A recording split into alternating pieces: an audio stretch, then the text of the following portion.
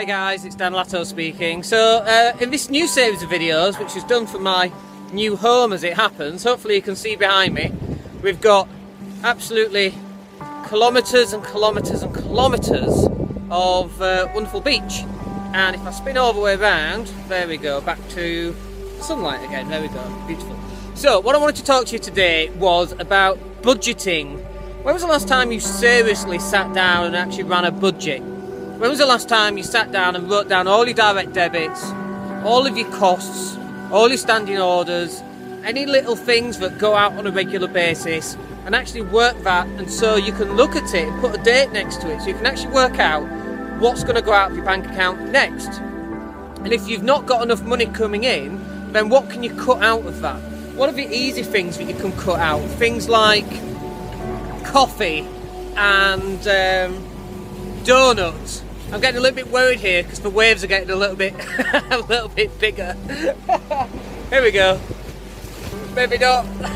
I got wet. As long as it's not a big wave.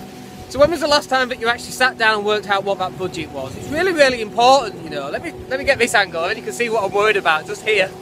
Just here. When was the last time that you actually did that?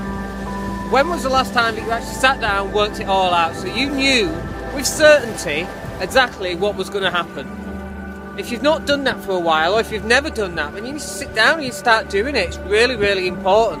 You want to start budgeting for the things that you absolutely want, or you want to start cutting back on your costs. Remember, the keys to wealth: earn more than you spend and cut your costs. They're the two keys, right? Earn more than you spend, cut your costs. If you're not earning enough, cut your costs. If you've ever played the game Cash Flow 101, which is the Rich Dad Poor Dad game, it's the guys that are like plumbers and that sort of thing. They're the guys that will actually make financial freedom quicker than things like doctors, because doctors have to have big houses, big cars, big TVs. Cut all that. I had a conversation with someone last week who was getting a TV on like £10 a week. I'm like, what do you need a TV for?